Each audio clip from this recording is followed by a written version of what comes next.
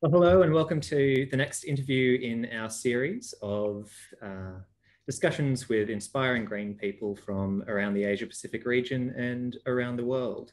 It's my pleasure to have and introduce you to Dr. Mehreen Faruqi today. Mehreen grew up in Lahore in Pakistan, moved to Australia and became an engineer. Worked in that field for quite some time before turning her mind and her passion to the political realm. She became the first Muslim woman to serve in any Australian Parliament when she entered the New South Wales Legislative Assembly in 2013, before moving to the Australian Parliament in 2018, where she became Australia's first female Muslim senator. She is now an Australian Greens senator, an inspiration to many in Australia and across the world, and also a recently published author with the book Too Migrant, Too Muslim, Too Loud.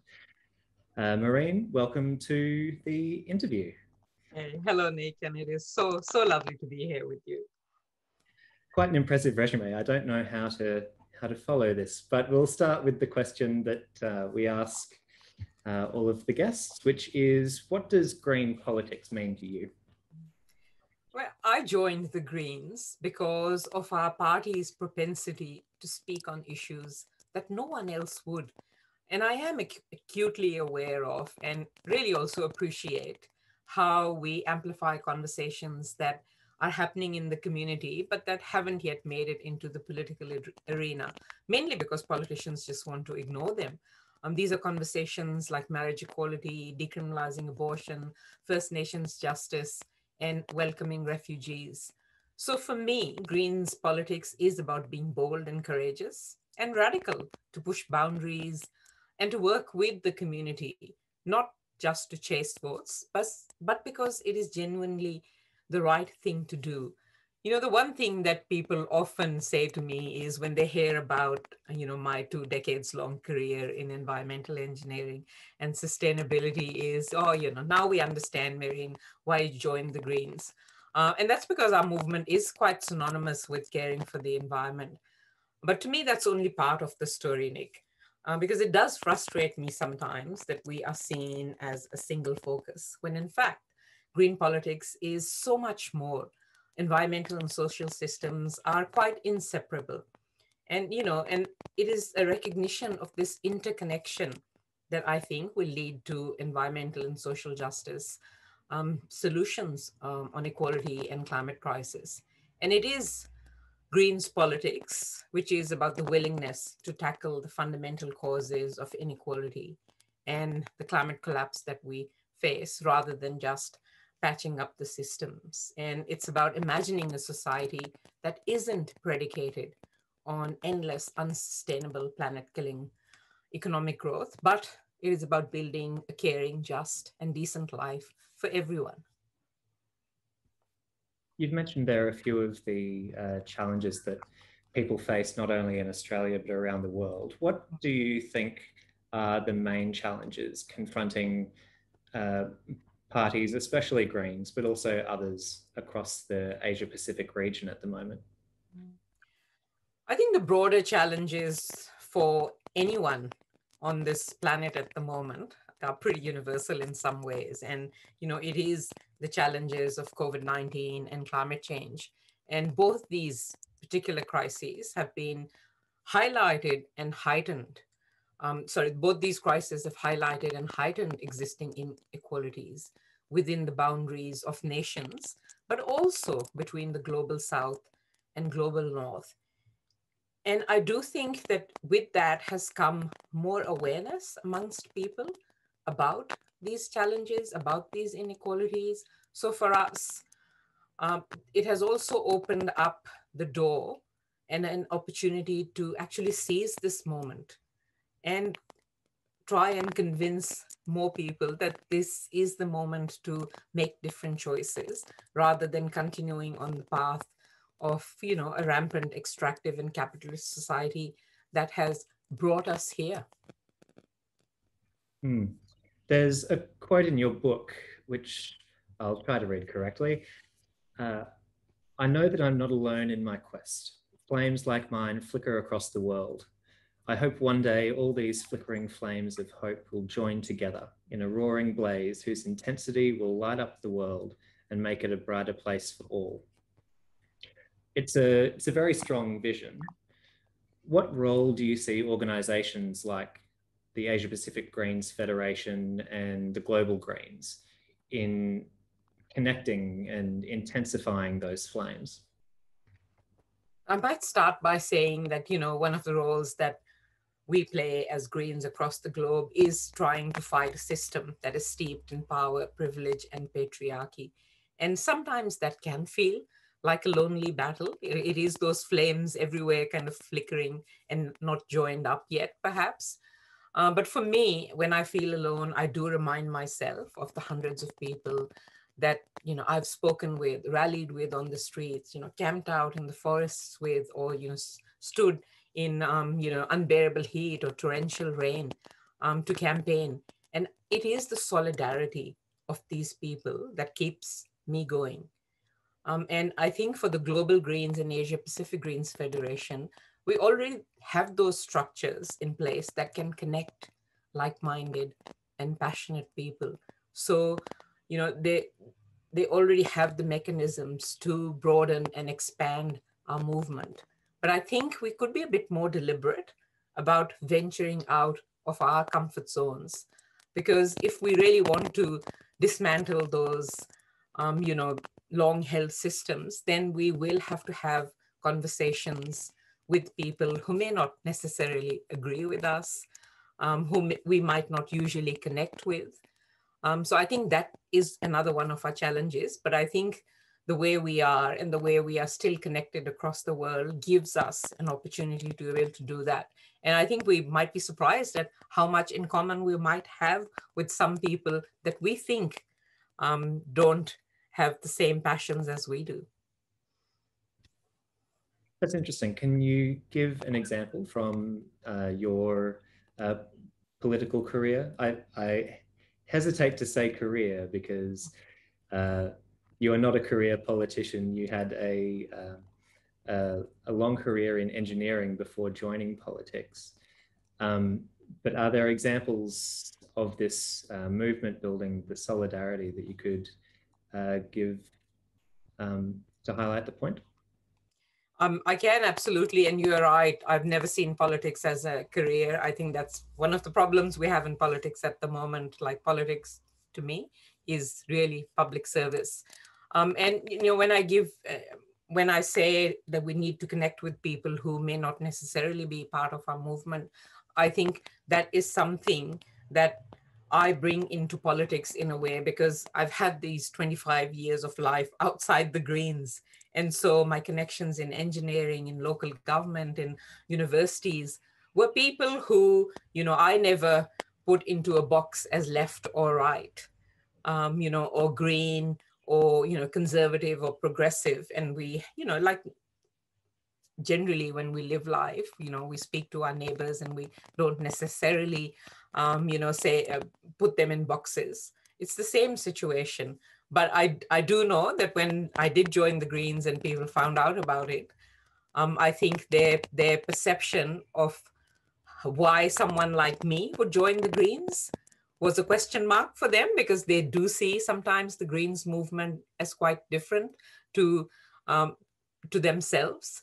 And I think those are the doors that we need to open. I do find that amongst us, we have a tendency to pretty quickly maybe disregard people who may not believe most of what we believe in or we are passionate about. Those conversations are hard, having conversations with people who may not believe, let's say, in marriage equality or decriminalizing abortion, or may not agree with our stance on those issues, are hard. And we think we might use our time to talk to people who actually agree with us to build the movement. But I do think that that has stopped us from expanding that particular movement. And when I speak about abortion decriminalization, this was a campaign that I ran when I was in New South Wales Parliament for about 6 years.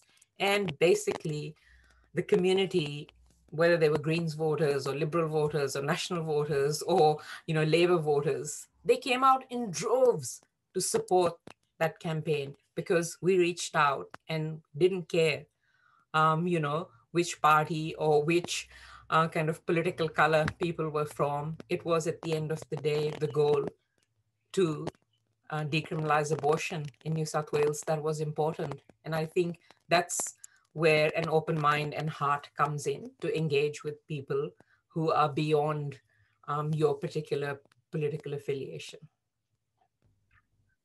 Your approach to building communities and building solidarity around issues, I think, is something that comes through very strongly in your book.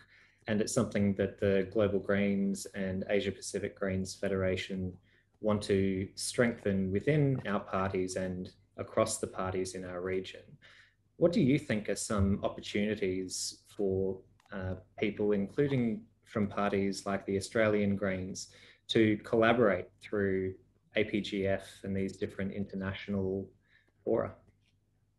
In some ways, Nick, the pandemic has removed that hesitancy some of us have had about connecting online, for instance. I mean, I know it's definitely changed my approach. And, you just go ahead and call people up now much more than you would do previous to the pandemic, or, Zoom meetings are becoming such a norm. And I think that has opened up access to more people and also access to more connections across the world. And that helps with collaborating, making collaboration easier. But as I said earlier, the challenges we face really are global. They're not confined within arbitrary geographical boundaries of nations. And they do stem from colonialism, from the global north, for instance, using a massive share of the Earth's resources, while the brunt of that is borne by those who were least responsible for it. And so the Asia Pacific Greens, we have a mix of those that have been the major cause of the problems and those that bear the brunt for it. So I think that collaboration really has to be a two-way collaboration. Having grown up in, a country which was once colonized, I kind of grew up with an idea in Lahore that developed nations, were always better than us and always had, and better solutions and could make us better. And I think that mentality still exists. So I think for us as Australian Greens, it is crucial to recognize that, these disparities and to work with representatives across, the Asia Pacific on their terms, to learn more about their needs and context, and to have an open mind about what we could gain from, the knowledge that others have as well. And one way that I'm looking at kind of being more cognizant of this is by trying to reframe the whole idea of international aid.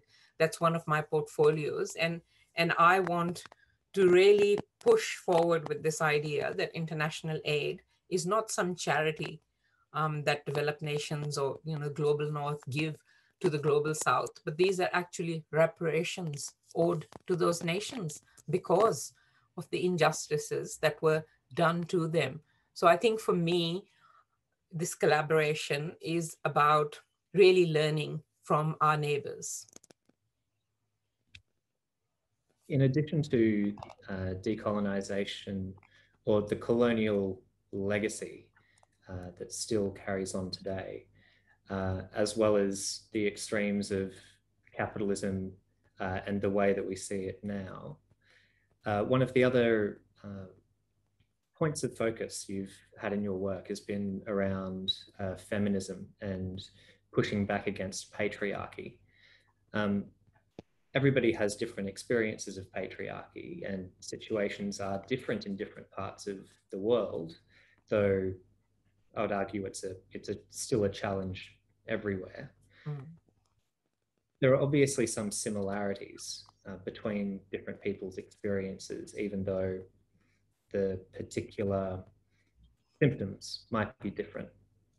Could you tell us a little bit about how women, and especially women in politics, face patriarchy in Australia and any other um, thoughts you might have for the same around the Asia Pacific region?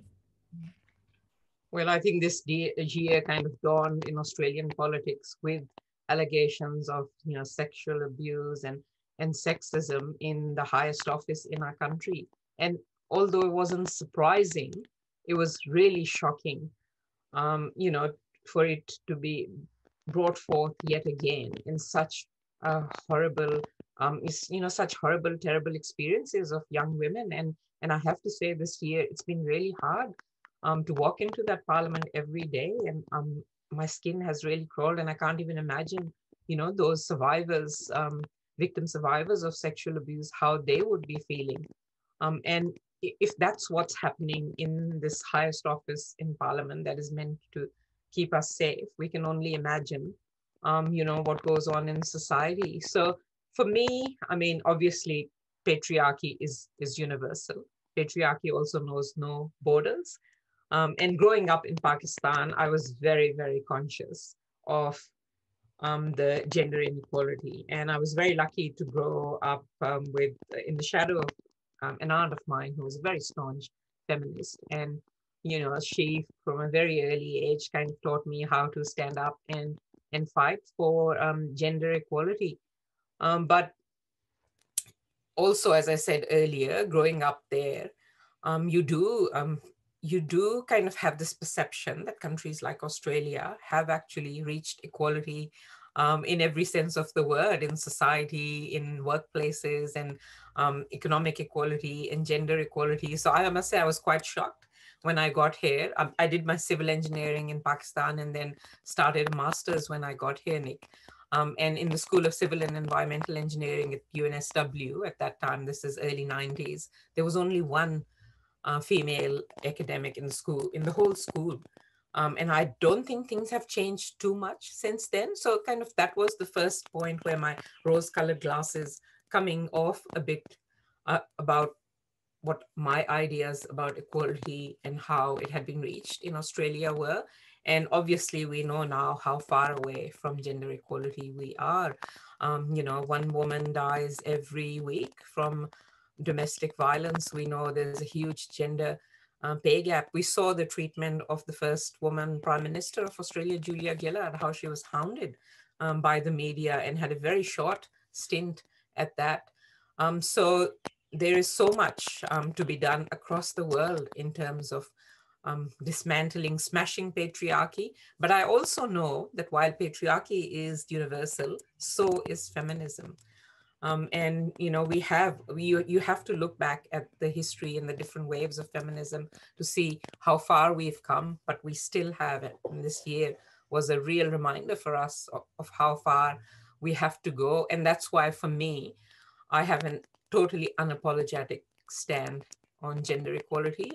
I just think I cannot believe that statistics and reports tell us that it might take another 4 generations for us to reach gender equality.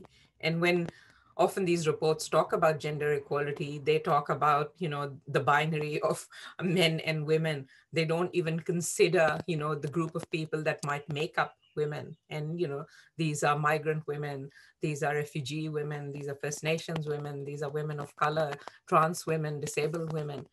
So there is so much work to be done, but it has to be done collectively, and this work must be intersectional and inclusive. You mentioned Julia Gillard, Australia's first female Prime Minister, and other examples as well. But you also have faced a lot of criticism during your time in Parliament. Some of that has been about the issues and the ideas, but a lot has also been based on your ethnicity and gender. I remember a series of Facebook videos you did, Love Letters to Mehreen, where you read out some of the horrible abuse that you and your office had received. The videos were a light-hearted way to highlight the terrible ways people treat each other and women and minorities specifically.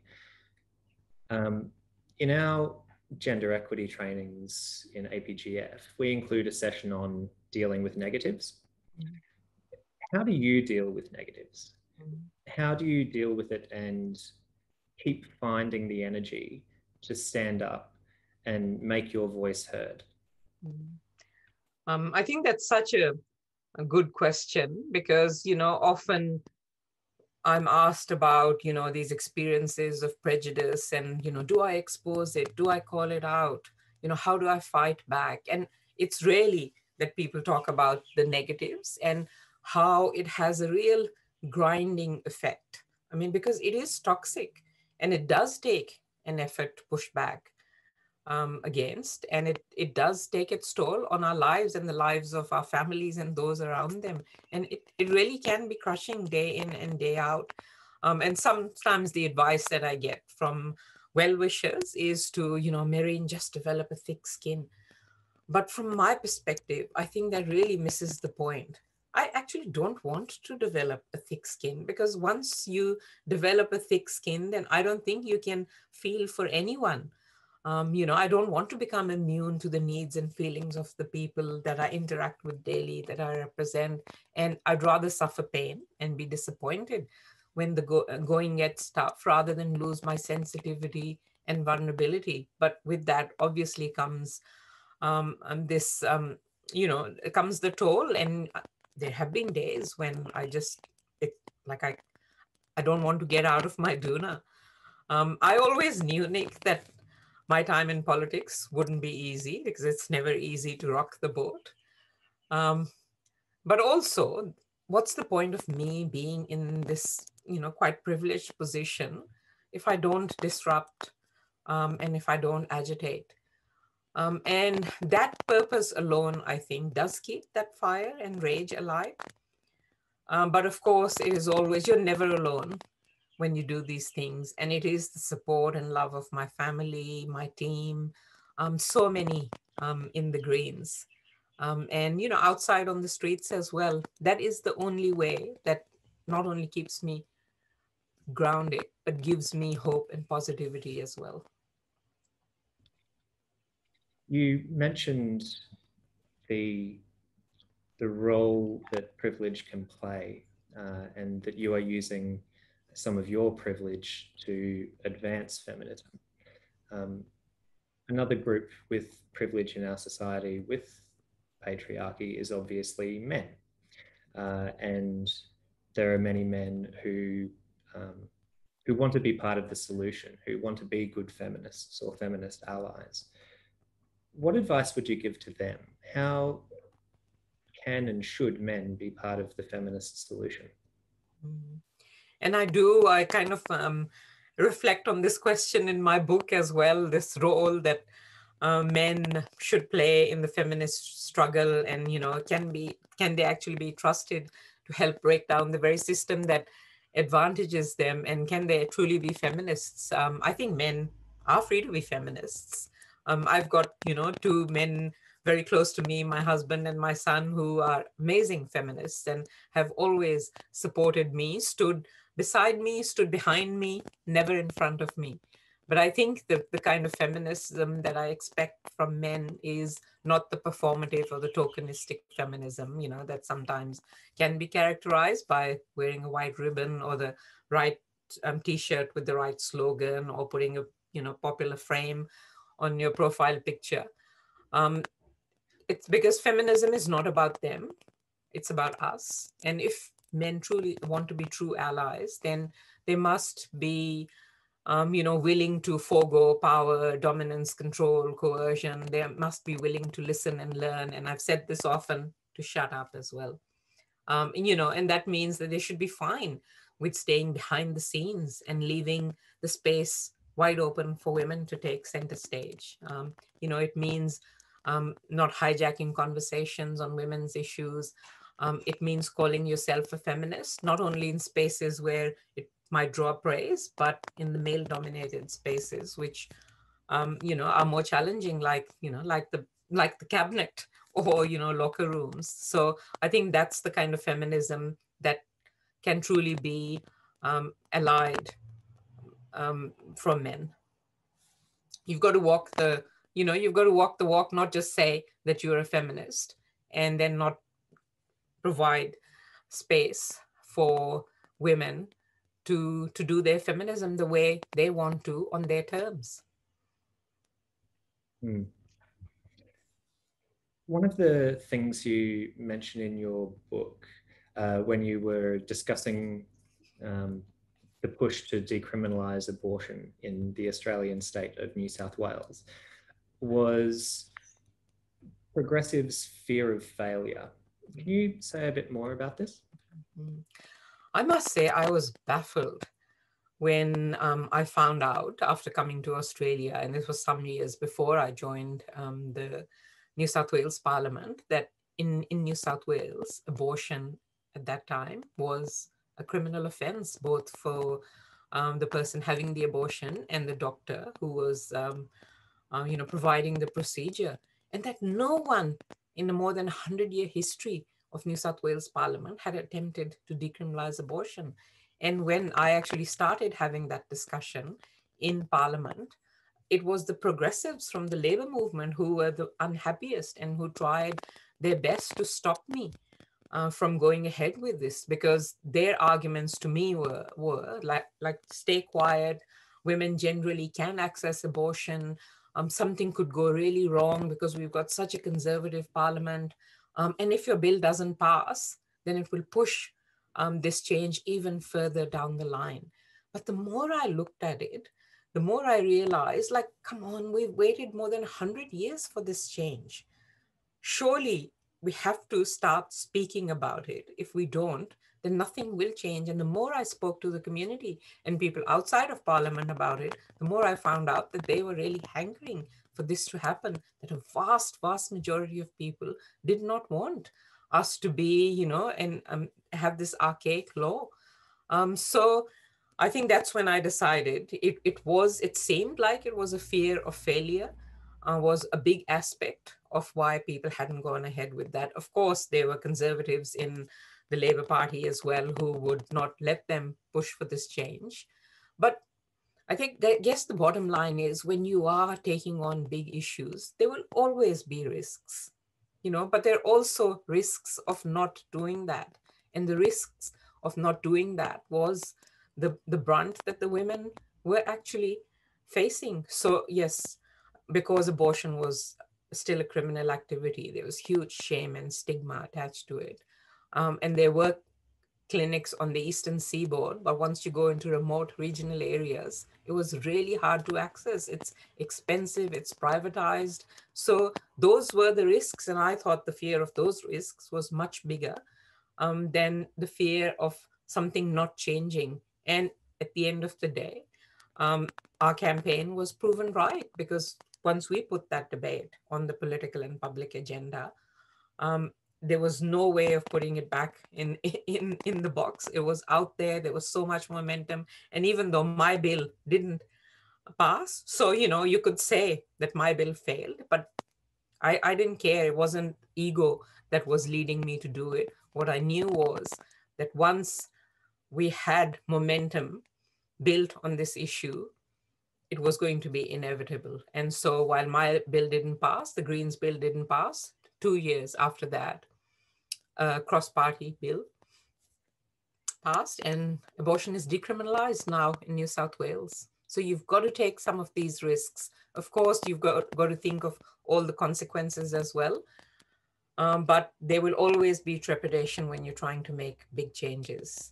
And you've just got to do it, have the courage and the conviction to move forward with it. It sounds like if you repeat to yourself that now is not the right time, then you won't get the change that you want to see. And if enough people are saying now is not the right time, nobody is creating the right time to have the discussion and to make the change. Absolutely. And you've got to make that time right. So I'm aware that you're being very generous with your time. We have just two more questions. First is reflecting on your journey. What's one piece of advice or wisdom that you'd like to share with especially young women wanting to enter politics, but young people generally, people who want to change the status quo and push for a better future? This is linked to a little bit to the last question that you asked, and the advice will be the same advice that I give myself and have been giving myself for many years now. It's to feel the fear and do it anyway. And believe me, it's worth it. That's great. I love that phrase. So last question, and it's a big one. Why do you do this work? Yeah. It is a really big one. And I know that you've been reading my book a bit. So when you get to the epilogue, someone mentioned it to me the other day that this was the longest epilogue that they had read ever in a book. And I do explore this question in there. Is it all worth it? Why do I keep doing what I keep doing? And I think, as you said, it's a big question and it did demand some reflection and contemplation. There's no doubt that it is an enormous honor and privilege to be this first person of a group to be represented in a powerful institution. But I think being that first also comes with immense responsibility, of trying to kind of make it easier for others, of trying to change it for the better. And I do take that very seriously, because at the end of the day, I want to shake up the system, of course, but I also want others who might want to take the same journey as me, make it easier for them to make that journey. And that can only happen if I use this opportunity that I have by telling it exactly like it is, and then by agitating, by speaking up, and by disrupting for the changes that we all want to see. Well, as I said at the start of this interview, you have been and continue to be an inspiration to many in our movement. So thank you very much for your time today and sharing your wisdom with us. Oh, thank you so much, Nick. And I can never say this enough times, but I can only do this because I know that there are incredible people who give me love and support, like you and many others in our movement. And it's that solidarity which keeps us all going. We're very lucky to have you. That has been all the time we have left. Thank you to Dr. Mehreen Faruqi, Australian Greens Senator in the Australian Senate and recent author of the book Too Migrant, Too Migrant, Too Muslim, Too Loud, which at least in Australia you can find in any bookshop that's worth going to, and also in audiobook format. If you've enjoyed this conversation today, thank you very much. And thank you again to Mehreen, and we'll talk to you next time. Thank you.